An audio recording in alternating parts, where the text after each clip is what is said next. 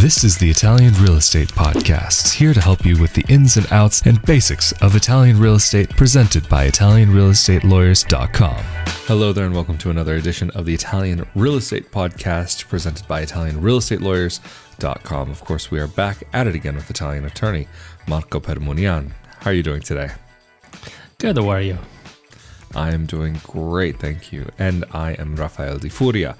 Today, we wanted to get into the topic of the benefit of the first house, the tax incentive offered by the Italian government for individuals who are making their first purchase of a home in Italy. There's been quite recently, a very big update to all of this. And rather than starting to explain it myself, Marco, would you mind giving us a bit of the background on what this looked like previously and what this new update is all about? Absolutely. So in this episode, we're going to be talking about the first home bonus for people who buy their first home in Italy, which basically translate into a tax discount for people who are buying their first home in Italy. The percentage that you have to pay if you're buying your first home in Italy is the 2%, calculated on the value on paper of the property. So not the purchase price, but the value that the Italian government gives to the property, which could be higher or lower than the actual purchase price. If the bonus cannot apply to you, you will be paying the 9%. So not the 2%, but the 9% calculated again on the value on paper of the property. Instead, if you're buying directly from the company who built the house, if you're buying your first home and if you meet the requirement for the tax discount, you will be paying only a 4% VAT. On the other hand, if the tax discount cannot apply to you, you will be paying the 10% VAT. Now, the tax discount in question applies to people who are buying their first home in Italy and move the residency into their home or in the municipality where they purchased the house within 18 months from the purchase, on the condition that they have no other properties in the same municipality. So these are requirements that need to be met in order to use this tax discount. And until the 14th of June of 2023, there was another situation where somebody could use this tax discount even if they were not meeting the requirements that I just mentioned, which means before the law changed, so until the 14th of June, an Italian citizen residing abroad and registered with the AIRE could have purchased their first home in Italy in any Italian municipality and use the tax discount on the condition, of course, that they had no other houses in Italy, and there was no obligation for those people to move their residency in the municipality where the house was purchased within 18 months from the purchase, which is the requirement that applies to the people who are instead living in Italy. So until the 14th of June, an Italian who was not residing in Italy and was residing abroad could also have used the tax benefited from the tax discount, even if they didn't want to move their residency to Italy within 18 months from the purchase, but on the sole condition that they own no other houses in Italy and that they were registered Italian citizens registered with the AIRE, with the Italian consulate abroad. Now, before I talk about the changes that happened about a month ago, it's worth mentioning that according to the first home bonus, people who met the requirements for this bonus also did not have to pay annual taxes on their property. So not only there is a tax discount on the purchase, on the tax that applies to the purchase, but there is also a 100% discount on the annual taxes that somebody would have to pay for their property. We have said it many times, in Italy, annual taxes are not that high, but not having to pay them, it's a bonus for sure. So people who met the requirements for the first home bonus also were allowed to not pay these annual taxes. But what happened a month ago? So a month ago, the law changed, and basically nothing happened for the people who reside in Italy, but there was a major change for Italian citizens residing abroad. And more specifically, being an Italian residing abroad and registered with the IRA was no longer enough, was no longer sufficient to qualify for the tax discount in the event that the person was buying their first home in Italy.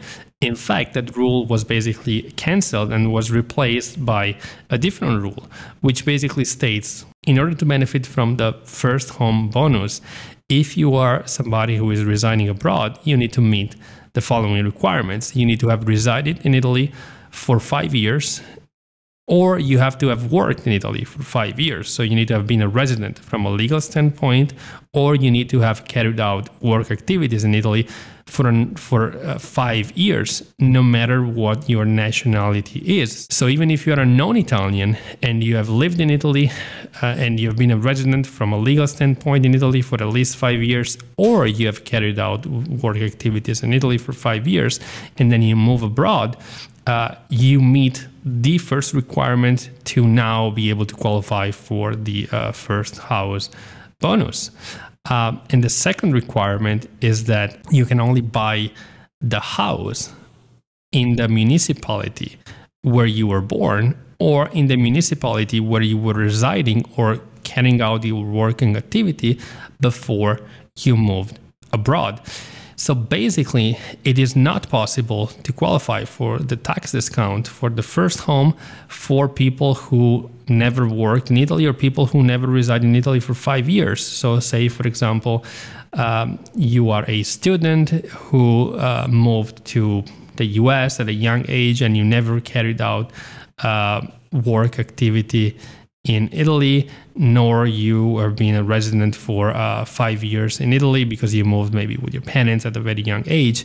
Well, that doesn't allow you to benefit from the tax discount. Or also, let's say that you are somebody who gained Italian citizenship abroad through an Italian consulate. I'm thinking, for example, of somebody who gained Italian citizenship through marriage or by descent, and never lived in Italy, never worked in Italy. In that case, you cannot qualify for the tax discount. And therefore, this is a big change for all of the people that acquire citizenship iure sanguinis and have no intention of relocating to Italy because the tax discount is no longer available. But if you do have the intention to relocate to Italy within 18 months from the purchase, then the tax discount is still available to you.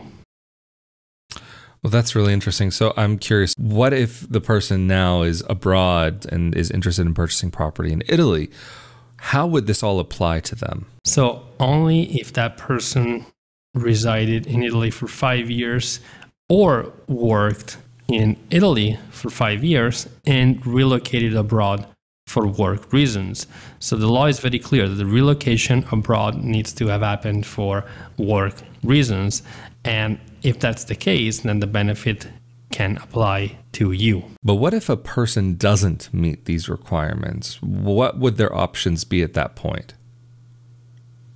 So at that point, the option is to buy the house in Italy anyway without benefiting from any tax discount, or to actually relocate back to Italy because the law allows for people who relocate to the town where the house is being purchased within 18 months to use the tax discount. Interesting. And so one other thing I think that's really important to think about it here is, why is this all coming into play now? Why has there been this big change from the way that it used to be to these new set of rules? So basically, it looks like the new set of rules were necessary because the European Union basically doesn't allow for any kind of discrimination between the citizens of the different EU countries. So a law that basically included a specific advantage only for Italian citizens was not okay for the European Union. So the law was changed in a way that really applies to anybody who has resided in Italy or worked in Italy for 5 years, Italian citizen or non-Italian citizen, and who relocated abroad and who is now buying their first home in Italy. Very interesting. And thank you so much for answering these questions and also telling us about this new update, because that's a very, very massive change in the system. But of course, if anybody is looking to maybe purchase their first home in Italy, or any home, maybe their fifth or seventh, whatever it may be, how can they get in contact with you and your team? People can contact us through our website, italianrealestatelawyers.com, or give us a call. Our numbers on the website. Absolutely fantastic. And of course, if you are interested in more content like this about purchasing property, renting property, or where to find that property in Italy, be sure that you are subscribed to this YouTube channel as well as the audio-only podcast. But of course, if you're subscribed to the YouTube channel, that means you are also subscribed automatically to the Italian Citizenship Podcast, another project that Marco and I collaborate on. And of course, if you're interested in more content about life abroad, living abroad, or living abroad as a dual citizen expat, be sure to come over to my YouTube channel, youtube.com/Rafael Di Furia, or you can search for Not Your Average Globetrotter on Google or your favorite podcasting platform of choice. But Mr. Marco Permunian, thank you so much for making yourself available for this episode of the Italian Real Estate Podcast presented by ItalianRealEstatelawyers.com. I'm Rafael Di Furia. Stay safe and healthy out there, and we will see you all next time. Later. Thank you.